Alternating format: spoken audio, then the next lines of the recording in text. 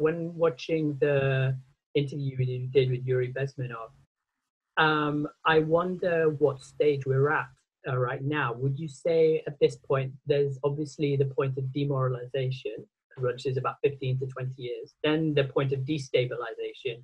I think we're well beyond that. I think you'll agree. And we're at the point of crisis, I would say.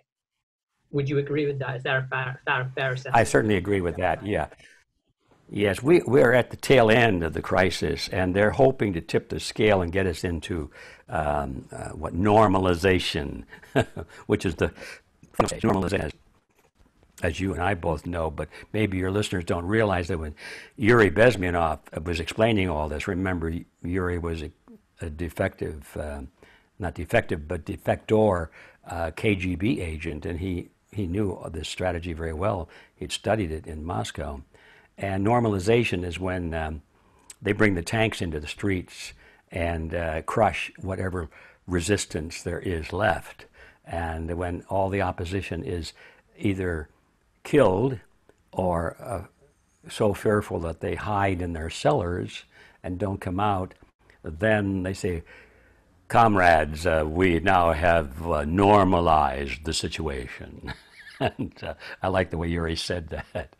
So yes, back to your question, I think it's sadly and grimly true that we certainly are in at least the middle of the crisis stage. And they're hoping that very soon, I don't know what soon means in this case. Are we talking about months or years? But I think we're talking about less than a couple of years.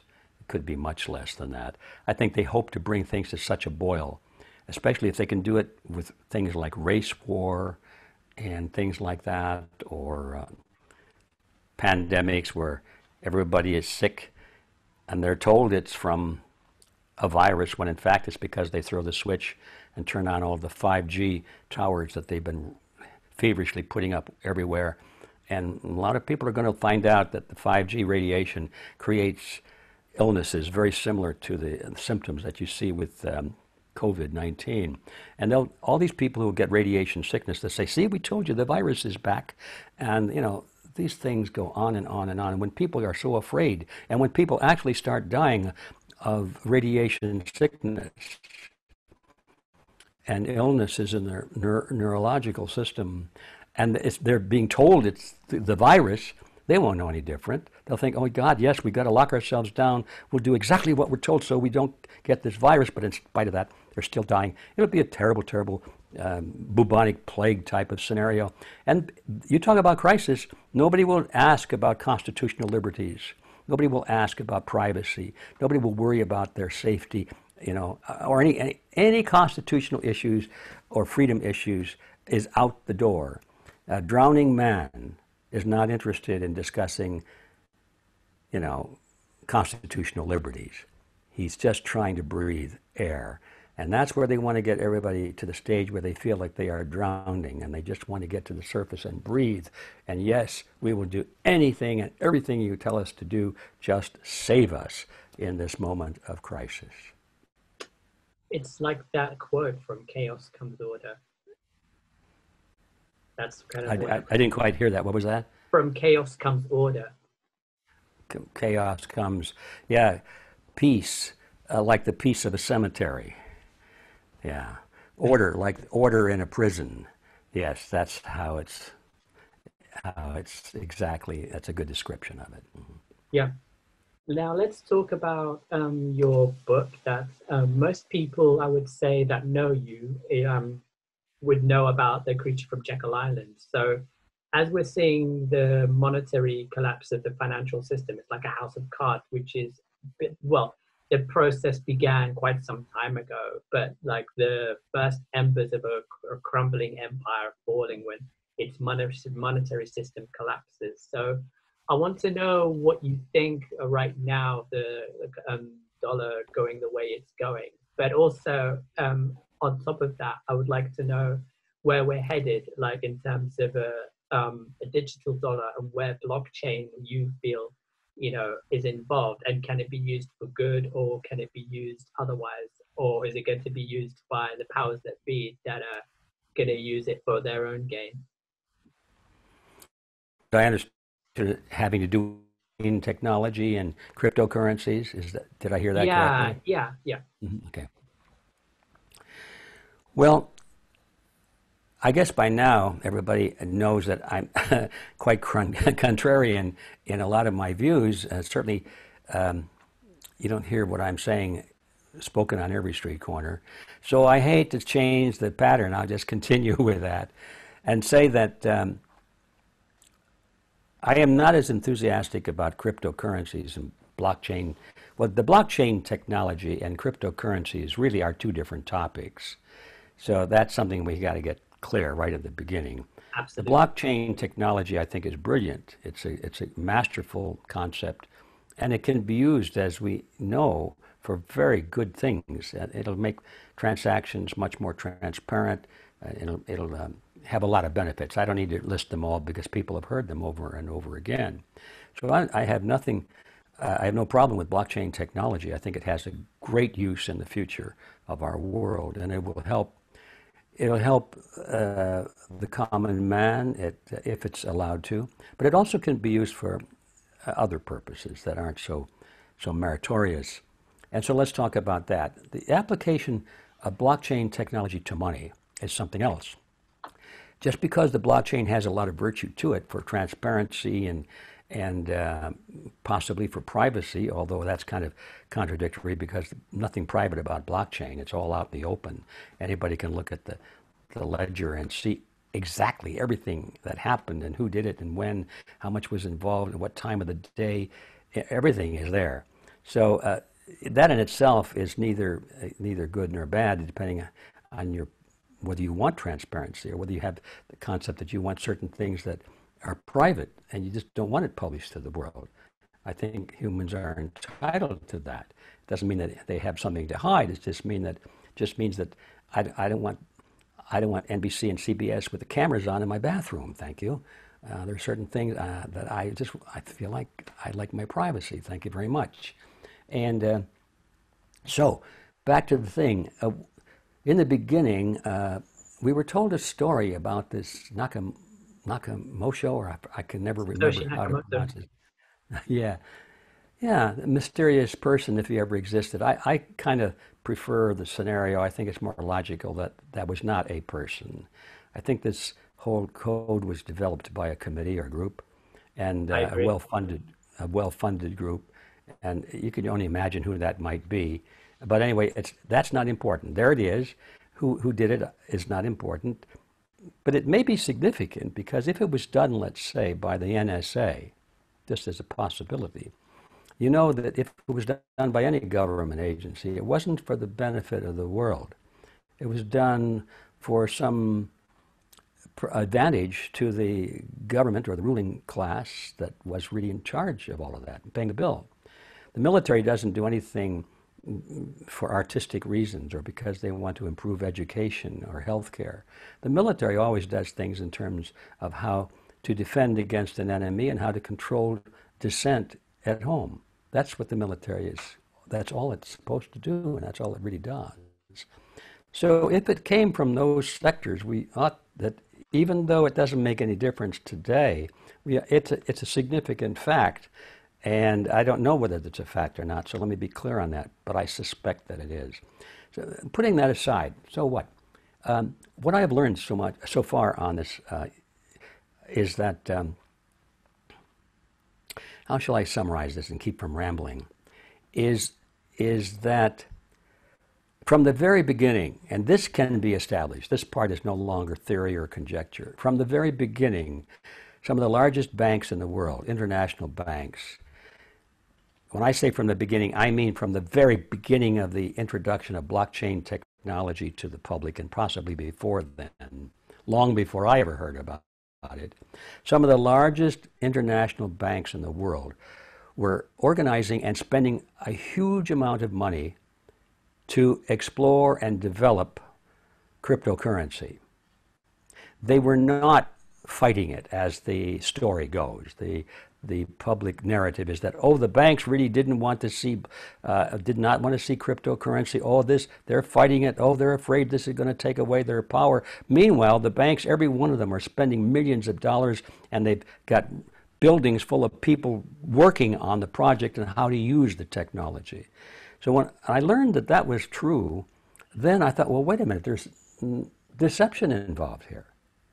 And whenever you find deception, you should slow way down and start to examine, well, why? What's the motive for deception? Well, I think that the motive, obvious motive, would be if the banks let the world know that they were really behind the development of cryptocurrency, well, then people would say, uh-oh, this is not something we want. But if they could promote the narrative, well, the banks are afraid of this, and this is going to be the end of central banking. This is going to be the end of the dominance of these big bad bankers. Oh, it must be good. It must be good.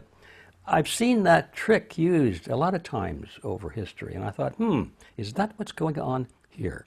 And then the more I learned since that point, the more I've reinforced the plausibility of that scenario. First of all, I think we should recognize that the idea of a cashless society has been the dream, the beautiful dream of the banking system and oppressive governments, by the way, from the very beginning.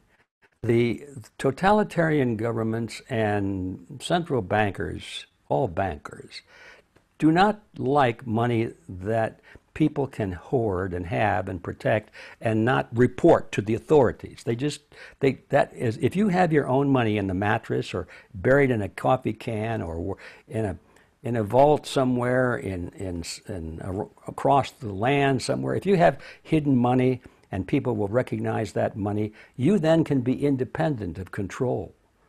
You now are an independent person. You have your own source of funding. You can buy things. But if you don't have money in your hand, if it has to be in some kind of an account at a bank, what do you have? It's all electronic. You cannot put those digits under your mattress. So now you're dependent completely. At the same time, I would play devil's advocate a little bit and say, with the cryptocurrencies, it's not necessarily held by a bank. You've got your own wallet, which essentially is like your own Swiss bank account in your own phone. That is true. You have your wallet. It's your means to access the digits. That is true. But continuing the narrative, if that wallet should be turned off in some way, if you could put an on-off switch to that wallet, and you think you control the wallet, you think you've got the only key to it, but what if you don't? What if, and okay, thank you for that, because now that's going to force me to pass through to the really critical part of this. What I've discovered in the last 2 years is that the banking system, under the leadership of the IMF, International Monetary Fund, have been working feverishly developing a clearinghouse system through which all the cryptocurrencies of the world must be cleared through in order to make transactions anywhere in the world. The individual blockchains may have total autonomy and privacy, and you may not be able to crack them unless you've got a supercomputer or backdoors or something we don't know about.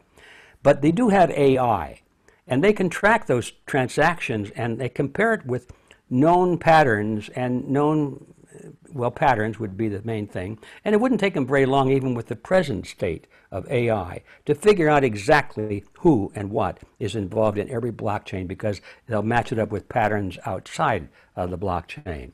So the idea of privacy it's not a very defensible concept, even at that level. But now, back to the IMF. You know, here in the United States, when we make out our tax forms, they ask us to, if we're in business of our own, what kind of a profession are you in, or a business? They say, put in your identification code for that business or that profession. And they have a big, long list, and you can look this list up to, well, I'm a writer. What kind of a writer? You know, do you do fiction or nonfiction? And historical and so on. They know exactly what your profession is by a number. I think it's about 9 or 12 digits long. So I've learned that the IMF is expanding on that system, so that now there would be a number, I don't know how many digits long, it doesn't make any difference, might be, maybe it's 100 digits, I don't know, but it'll be a number, and it'll identify every activity, every product, and every human activity that you can conceive of. And that will be put into this cryptocurrency clearinghouse, so that even though you've got, let's say I form a cryptocurrency, which I can do today, and I've got 100 people that are in my little community, and we trade things among each other. That is true. And the system would not reveal who we are except through the AI approach. But if we wanted to buy a cup of coffee at the corner store, or a gallon of gas, or pay my rent, or whatever, but go on an airplane, if we want to use the money for any kind of a transaction outside of our little group, no, don't worry, folks, we'd have this all worked out. It goes through the clearinghouse. We'll recognize any of your cryptocurrencies, and just don't worry about it. We'll take care of it. And even though you've got Ed Griffin's little unknown cryptocurrency, you can still buy a house or a car or a cup of coffee with it because of this wonderful clearinghouse that we've worked out. Everybody will love it. The only thing is that it goes through, now all of a sudden, it's not decentralized. It's centralized through the clearinghouse. Now, the significance of that is that not only can the system turn you off, cut you out of that, but they can also clear your account if they don't like you. They have access to your own digital currency, and they take everything you have. If you are fined, let's say the government says you drove 85 miles an hour in a 65 mile an hour zone, and that's going to cost you, let's see, in the US dollars, maybe it'll cost you $85 or $125 fine. You won't have to pay it. They'll just take it out of your crypto system through this clearinghouse. It'll just be gone. You'll say, oh, gee, what happened to my $125? Oh, well, that was your fine. If you owe taxes, you don't have to pay your taxes anymore. They'll just take it. They'll have an absolute right to it. So this is the unhappy reality that I've discovered, is that the banks love this system, and so do governments, because it's not the way it is now. They have plans for what it's going to be like 5 years from now and 10 years from now. That's the goal. And if you only think about today, you don't see it. You have to realize the fact that they have been involved and heavily financially researching and trying to get into this field as quickly as possible, and they're not stupid. They have a long-range plan, and it's not to our benefit. I would agree with much of that, but at the same time, there are other privacy coins that I'm thinking along the lines of Monero or something like a Zcash, which bypass that. And the thing that annoys governments the most is that they can't get their hands on them simply because they are untraceable. What do you think? That's my counter. Well, I was talking about that. They may be untraceable, but if you want to use them for really substantial commerce, then you've got to go through the clearinghouse. Otherwise, you're just stuck with other people who have your same coin. Now, that you could probably survive on that basis if you had a large enough community, but sooner or later, they would be traceable because of the AI that they could apply to these transactions. I think they wouldn't take very long, especially if you consider the development of AI into 5 years in the future or something like that. It'll be much more advanced and efficient than it is now. And I just don't, I don't have the same confidence that I did in the beginning. And the first time I heard about cryptocurrencies, I thought, oh my God, this is it at last. Oh, finally we've got this defense, and we can defend our liberties and our privacy. I don't have that confidence anymore. What changed that for you exactly? Was there a moment where you kind of thought, well, actually, this isn't all it's cracked up to be? I'm not sure I heard that question. I meant, what was that? Sorry. What changed that opinion for you? What made you think this isn't quite cracked? It isn't what it's quite cracked up to be? Well, because of the development I was trying to explain, the fact that the governments and the banks have been really the primary movers and shakers in the development of this technology. I mean, that's pretty obvious now, even though we can't prove that the original code came from the NSA or someplace like that. It did come from some very well-funded source, and they had a lot of brain power, I think, a group. It wasn't one person in my view. It's not logical. But anyway, and even if that weren't the case, I can see now from the present documentation in the news that, Deutsche Bank, Bank of America, Chase Manhattan, they're all look at their budgets. They're spending tens of millions of dollars developing cryptocurrencies of their own. Now that we have a US dollar crypto that's being announced, and everybody's so happy because now we can spend US dollars. We can swap dollars for this US crypto coin, and so every month there's something that more goes into place that builds that edifice I was describing a moment ago. It is becoming more of a reality, brick by brick. I mean, it starts off as theory, and now we see a lot of bricks are in place, and so I see that structure being built. Mm. And do you personally even though you're quite skeptical and you aired your views, do you personally own any cryptocurrencies yourself? Oh, absolutely, yes. Oh, absolutely. Just because I understand, or at least I think I understand where this is headed, that doesn't mean I'm foolish enough not to own some cryptocurrencies. It's the old argument. It's right now, cryptos are not being used for currency. I mean, to a very limited extent, but most people don't buy cryptocurrencies because they think they're going to buy something with it. They're just counting on the fact that it's going to go up in value, and they've heard about how much money others have made, and they think, boy, I don't want to be left out on this. So it's a speculation right now, primarily, with anticipation that maybe someday it'll become a currency, and it will become a currency. That's my point. But when it becomes a real currency that you can use in day-to-day transactions, then it'll no longer serve the function that we were interested in it in the first place. So yes, I have some, and my theory is that yes, it's coming. You can't ignore it. You're going to participate in it whether you like it or not, because the day may come, I'm afraid it may come, that you won't have any choice. You're going to be in crypto, or you'll be in the black market with gold and silver coins, which I think many people will be. You can count on it. I will be, and that'll be something you can put in your mattress or under your pillow or in a coffee can, even though the system will force you to be a criminal in order to do it. Mm. Well, the signs are already there because we already have stable coins like Tether, which essentially acts like a US dollar. It's a USDT. So, if that doesn't tell you something, then I'm missing something big.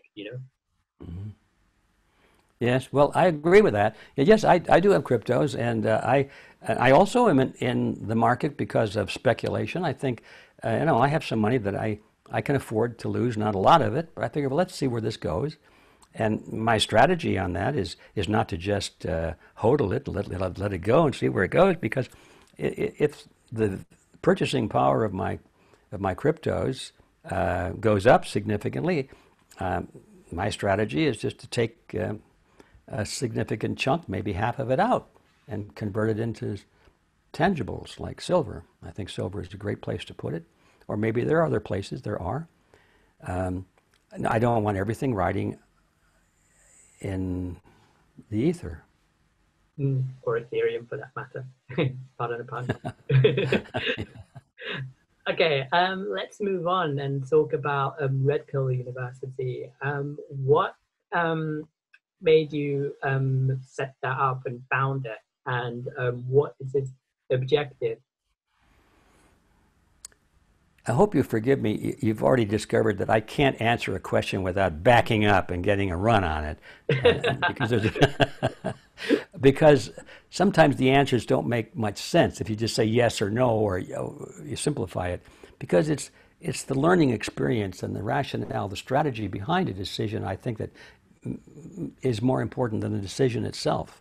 The decision may be wrong, but if the thinking that goes into the decision is good, then even if your decision is wrong, you'll be able to make the correct decision more quickly because your fundamentals are primarily correct. So, what made me do that? What made me do that is that I've spent my life since 1960, a long time ago, dealing with the issues that I've talked about earlier, which is the destruction of a free society and the gradual conversion of a great nation, not a perfect one, but a great nation with a lot of liberty for its people and freedom and opportunity and tolerance and compassion. Convert that kind of a social and political system into hell. What the hell is going on was your question. That is what's going on. And so I became concerned over that. And for probably the first 20 years after that, my mission as a crusader, I found that I had the crusader gene in me, and I just couldn't help it. I had to spread the word, and I had to try and do something about it, not just talk about it, not just say, my goodness, isn't that terrible? I wonder what's going to happen next. I had to be a participant. So for the next 20 years, my level of participation was to sound the alarm, to tell the people what was going on, to explain it to them, to show the documentation, to rally the troops, so to speak.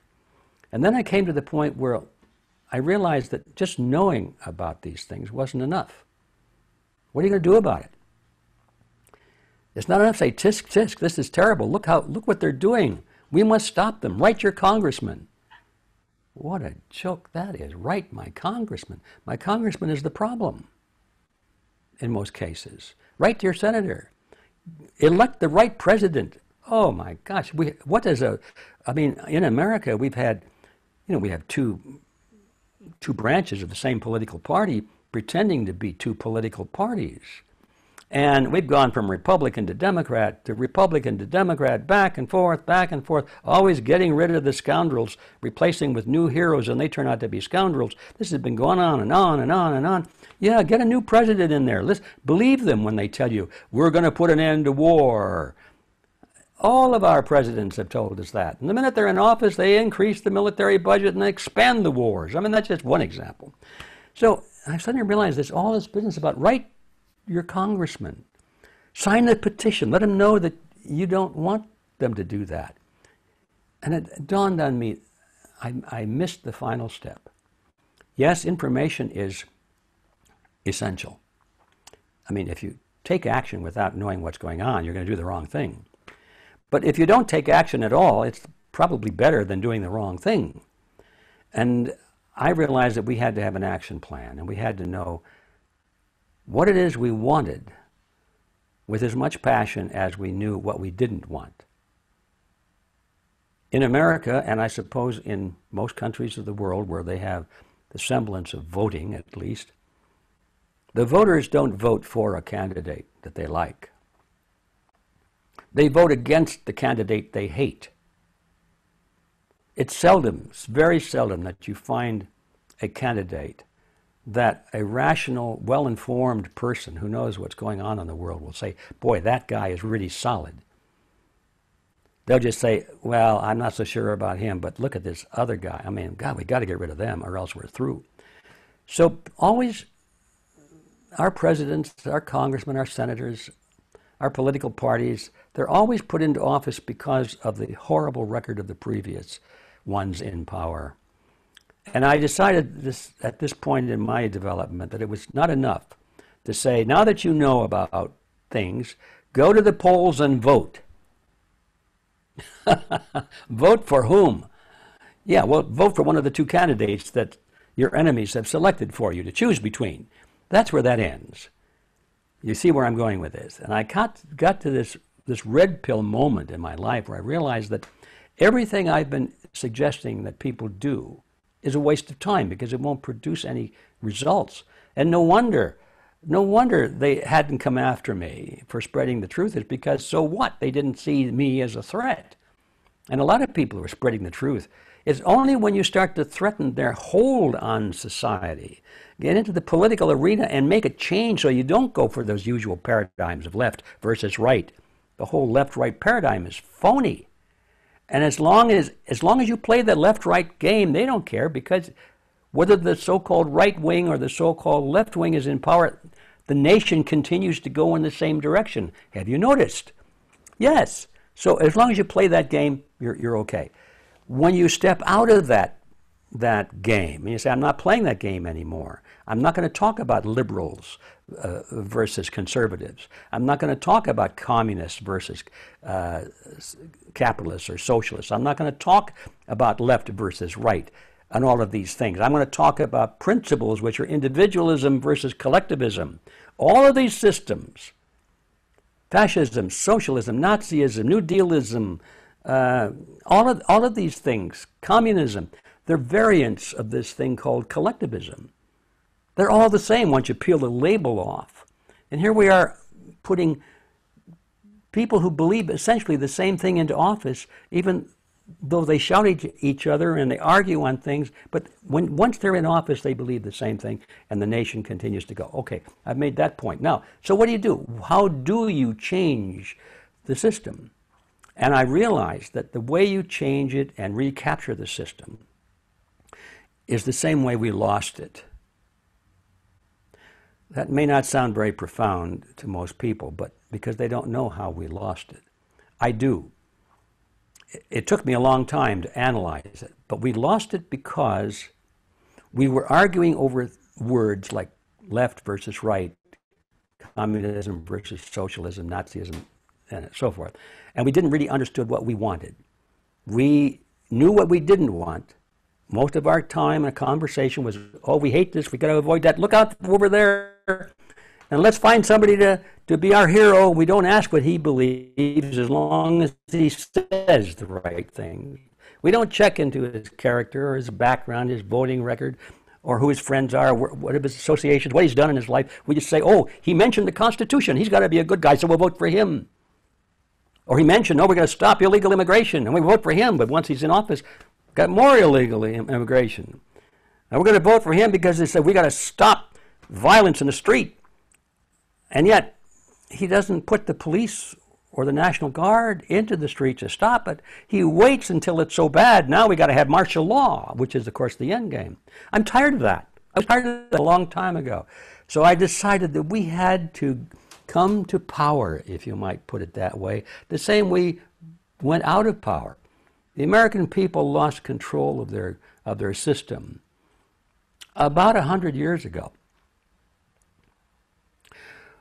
When we installed central banking, which took over our monetary system, and we allowed the collectivists to take over our educational system and start to teach our children in school that collectivism was the ideology that they should hold, that was the point we lost our country. It was just a question of time now, and we've seen, as Yuri Bezmenov explained, we've seen this process going on in a couple of generations now 3 generations, 4 generations, and we've lost it to all the young people. And so now it's even the older folks, the mature people, who are collectivists in their thinking. Now, you can get them riled up about action in the street. You can say, well, you know, environmentalism is phony and all that. Oh, yeah, they're just lying about that. But meanwhile, what are the solutions they go for? Collectivism. They want the government to take care of everything. And they don't realize that that's the enemy. It's the idea of collectivism, that the government has got to be a pyramid and control our lives for our own good. That's the real enemy. Take those words off. So we lost because our enemies took over our system quietly from the inside. They used that wolf in sheep's clothing strategy that I mentioned earlier that was advocated by the Fabian Society. We were taken over quietly. The revolution happened without firing a single shot, and we lost the Second American Revolution. In order to have a third American Revolution, and I'm talking about America, but this applies to the world as well, we've got to retake our freedoms, our liberties, the same way we lost them. We've got to get rid of this central banking concept over our money. We've got to get rid of control over human beings through their money. That's number one. And we have to re-educate not just the school children, but the old graduates as well, that collectivism is not the answer to these things. That's individualism, that is. And in order to do that, we then have to put people into positions of authority in the school system, in government agencies, in labor unions, in the media, everywhere, just the way our enemies did. that little 1% that always leads every group. They're led by 1% or less. Our enemies captured those 1% of all the power centers of society, and the other 99 are flapping around like a fish on the bottom of a rowboat. We don't know what's going on. So we know what the strategy is to retake the power centers of society, not by guns and violence and bayonets and bombs, but through working in organizations like our enemies have done. And in order to do that, we have to have an organization. We have to have a strategy. We have to have leadership and principles. And that is why I formed Freedom Force International. Freedom Force International was an organization, still is, of that little 1% or less of the population who read books, people who are thinkers, people who can be and want to be thought leaders, people who feel a responsibility for their nation and for their country and for their world and for their fellow human beings everywhere. And they want to do something about it. We built that. We built that quite a while ago. And then the next stage in realization was, well, okay, here we are, this little half of 1% or whatever it is, that's our goal. But we need the people to follow. We need to influence them. So that's where we have to use this formula of going into the power centers of society and offer ourselves for positions of leadership. We've got to get out of the, people say, I don't want to go into politics, that's dirty. I hate politicians. And so they do nothing and let all the crumb bums become the politicians, and they have the power. They direct the police and the military, and we say, what happened to us? It's because we didn't want to get into the battle. We've got to stop that, I said to myself. We've got to get into politics, even though we hate the scene. We've got to take principles into politics. We've got to get into the media. We've got to get back into the schools. We've got to do all the things in reverse, to reverse the ways in which we lost control of our system. And so that means we have to reach out to more than just the 1%. That's what the 1% has to do. Reach out to the next 15%, and those then reach out to the rest. And so I thought and thought and thought, we need something which is a little less scholarly than all this reading of books. These principles we're talking about can be stated in very simple terms. And so I was thinking about the red pill. Almost everything that we're concerned about can be expressed in terms of the fact that the people have been fooled. They see an illusion. But if they take the red pill and see reality, they'll break out of the illusion. They realize they've been had. They've been messed with. They've been plundered. And they're being enslaved, thinking it was all for their own good and their own safety. So I thought maybe this is a way to reach out to larger numbers of people with the simple common denominator of that message. And we gave it a try with the Red Pill Expo. It was back in 2017. And it was a smashing success. We've had 4 of them since then, 5 of them since then. We were scheduled for the next one, which already passed. We had to cancel it because it was scheduled to be on Jekyll Island. It was supposed to be this month, the first part of this month. Well, then along came the coronavirus theater, and everybody got locked down for, well, that's another topic. And so we had to cancel that. But we've rescheduled it for November. And it's our intent to hold the next Red Pill Expo on Jekyll Island in November. In case a lot of your listeners and readers and viewers don't know, Jekyll Island was in my title of my book, The Creature From Jekyll Island, a second look at the Federal Reserve. Jekyll Island Federal Reserve was concocted back in 1910 and at a secret meeting that took place there. So there's a lot of history on Jekyll Island, and we thought we'd go back and just sort of thumb our noses at the founders of the Federal Reserve System and say, we're back. And this time we're going to retake the system. It's kind of a symbolic gesture of defiance. And people were very excited about that, and they still are. That's our next move.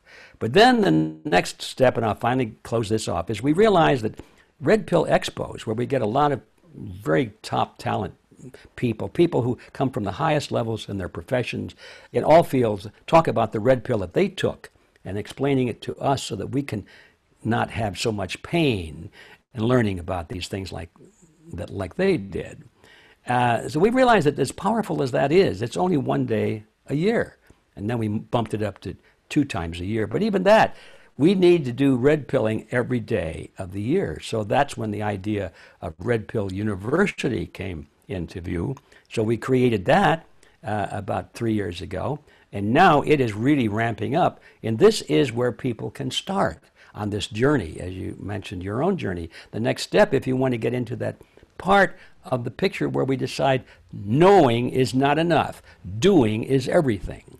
If you're ready for that step, I'm going to close off this simply by saying, please come to the redpilluniversity.org. redpilluniversity.org. Start your journey there, and that is where we have a chance, the only chance, in my view, of recapturing this system. I'm glad you mentioned that, because I will also put the link below for in the description for our viewers as well. But I'm glad you mentioned fightbacks and positives, because I wonder what your opinion is on things like Donald Trump taking over the Federal Reserve and merging it with the Treasury and trying to bankrupt the Federal Reserve, essentially, and movements such as QAnon. I want to know what your thoughts are on them. Well, I'm not very popular on that topic because I don't really see that as a genuine. I don't really see that as being genuine. I think there's one of the biggest red pills that we have to take. First of all, the idea that Donald Trump or anybody is going to take over the Federal Reserve. I mean, Donald Trump wouldn't be where he is if he didn't have the blessings of the Federal Reserve. Whoever started that rumor or that idea was pretty smart, because it's kind of like the QAnon approach. Don't worry about it, folks. There are people at the top that we can trust. Yes, there are some white hats, and you don't have to get involved. You don't have to do anything, because we're on the inside, and we can tell you that big things are happening. So don't worry. It's okay. It's a great strategy. I don't know who dreams these things up, but I can tell you it's not in our best interest. Donald Trump is, in my view, he's a servant of the Federal Reserve. Look at the people he promotes and the people he's put into his cabinet and all of that. And he's pretty good at saying the right things and does a few good things, but then they get undone very quickly. And you back off and look at the whole picture, and it's not any different than it's ever been. Under Donald Trump, we've continued to do everything we did under Obama, and under Obama, we did everything we did under the Bushes and so forth. The pattern really hasn't changed. What comes out of the pipe has not changed. Mm. And as for the kind of fight back of the people, I've noticed there are people in America. I think there's some like staying with fightbacks, and there seems to be more people alert of what inflation is, of how the system works. What will it take for us to, because in my view, it's not too late to turn this around, but enough people, and they don't have to be a majority, have to be, well informed, well read, and know how this works. So what does it take for us to turn this around, to turn the tide around? Well, the answer to that question, I think, is pretty much what I was taking too long a moment ago to explain, is that you can't turn it around just by promoting an idea, like a flat tax or something like that. If I understood you correctly, did you mention a flat tax as one of the things we might do? Is that how I heard that? No, how to fight back to turn the tide around of where we're going. Okay. One world government and one world currency. Well, okay. The answer is that it won't happen quickly.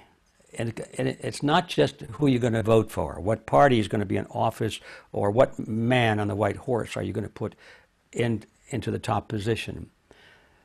Our opponents have grabbed hold of our whole system, our economy, our social system, our school system, our media, our labor unions, everything. If you look at almost every organization that has any influence on determining the political destiny of the nation, all the big powerhouses, the international corporations, the banks, the nonprofit organizations, the educational institutions, all of those things. Take a few hours and look at the boards of directors of those people and the people who are in the executive positions. You will be shocked to find out what a high concentration there is at that level of people who are really dyed-in-the-wool collectivists. I mean, they're not just going along with it. They are advocates. And they're advocates of not only collectivism, but global collectivism. They're advocates of the absolute elimination of national sovereignty and the conversion of this whole world into a single, unified government that they fondly call the New World Order. And you find these people, these advocates, at the heads of all of these systems that I'm talking about, all of these organizations, which are determining the fate of the country. Now, if you think you're going to change the direction of the country simply by voting for somebody, you've missed the boat, because this thing is bigger than that. Our approach has to start at the grassroots level, which is one of the reasons at Red Pill University, our concept is to create a campus.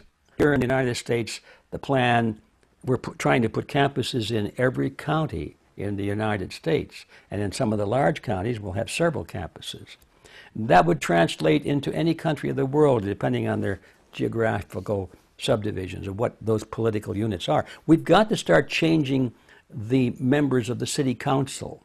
We've got to have a mayor in place that, for example, is not going to order the police to stand down while looters and rioters burn every place. We can't afford to have governors who do the same thing. And you don't do that at the national level. You've got to start from the lower level and build up. And it takes time. So there's no single motion of sign this petition or institute that plan or something. No, this is the problem here, and the challenge is to retake the whole system from the ground up. That's how we lost it, from the ground up. It wasn't just one proposal or one person or one party. So, unfortunately, the answer is that there is no quick solution. People like the idea of, well, who are we going to vote for at the next election? Because if we get the right person here in the States, we say if we get the right person in the White House, well, then all this will go away. No, not at all. First of all, your chances of getting the right person in the office are pretty slim, considering that all the candidates are chosen by those hidden financial forces that we were talking about earlier. And so you have a choice between Tweedledee and Tweedledum, even though they sound different and fight each other. I think when I was a boy, I remember when television first came out, my grandmother had one of the first television sets, and in the afternoon, she would always watch professional wrestling. Here's my grandmother watching professional wrestling, and she'd get all excited because, there was usually pretty clear who you had to root for. There's the nice guy with the wavy blonde hair and the American flag. Maybe his briefs are like the USA. And then the other guy, he's got a snarl. He's all unshaven. His hair is messy. He's got tattoos, maybe a swastika on his shoulder or something. And they're wrestling each other, right? Well, you know who my grandmother's going to be rooting for. And so and she's like, look out behind you. And she's taking this so seriously. What she didn't realize, and what I didn't realize at the time, was that both of these guys are probably working for the same manager. And they were told, okay, now you get in there and slam the heck out of each other and really, come on, guys, mix it up. Throw somebody out of the ring, hurt them. You guys are going to get hurt. That's what you're getting paid for. And so they go out and they have put on one heck of a fight. But of course, the guy with the stars and stripes always wins, and the snarly guy gets defeated. And my grandmother would watch that week after week after week, and she'd never figured out that it was all a phony wrestling match. I mention that because the American voters, I think, are the same way. They go from election after election and after election, and they always vote for the guy that has the worst opponent. Think about that. I think that the key to political victory in the world today is not selecting an attractive candidate, but making sure that your man that you want in office has the worst possible opposition that you can buy, so that people will be so afraid and so outraged by this person's opponent that they will vote for him. Having said that, I think you get a pretty good idea of how I feel about taking politicians too seriously, especially if they don't have a long record of proving that what they're now saying is something they really believe. Yeah, that's so well put. And to wrap this up, because it's been over an hour now, but if I had it my way, I'd have it much, much longer. But is there anything else that you'd like to add at all? No, except I hope you'll forgive me for being so so honest and so non-diplomatic in my answers to the questions. But I feel that the best thing I can do at my stage in life is just to be totally honest. When people ask me what I think, I should preface saying I reserve the right to be wrong, but here's what I think. I should always put that Disclaimer. and that's how I actually how I feel.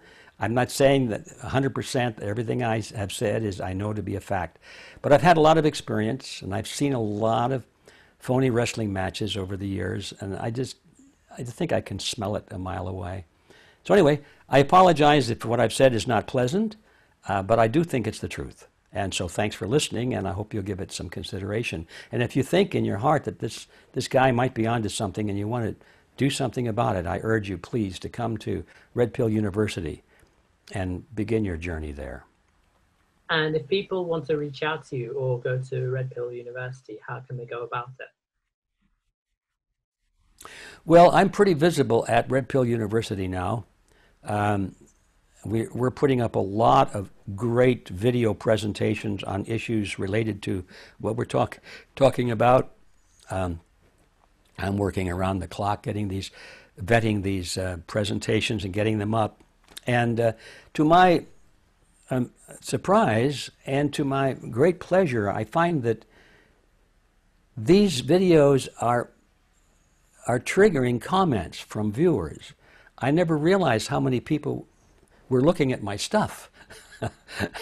But now I go in and look under comments, and 2 or 3 times a day, there's 20 or 30 comments that have come in, and most of them are favorable. Some of them are not favorable at all. And some of them trigger responses. So I'm getting involved in a give and take kind of a relationship with a lot of the viewers, and I enjoy doing it. And it's very rewarding to me to see so many people deeply understanding these issues and asking really good questions and challenging me too. I enjoyed being challenged. And every once in a while I have to think, gosh, I hadn't thought about that one. I think they got me on that. And then I'll go in and say, okay, you win on this one, and thank you. And it's invigorating. It's how I learn, is to be challenged. And so having said that, I'm going to say if you want to engage me, that's a good place to start. And if you have something to say, I can't answer everybody because there are just too many, but something really meaty and something that would be of interest to a lot of people, let's start there at Red Pill University. You heard him, viewers. If you want to get on him, you know where to go. Mr. G. Edward Griffin, once again, it was everything I could have hoped for and so much more. And I'm sure our viewers will be absolutely enamored by everything you've said over the last hour. So once again, thank you very much for your time. Well, thank you. And good luck to you there in the UK. And I know you got similar challenges there. And maybe you and I work... you and I together, maybe we can change the world. I can't think of any better partner, and I wouldn't have it any other way. All right. Thank you. Thank you. Bye-bye.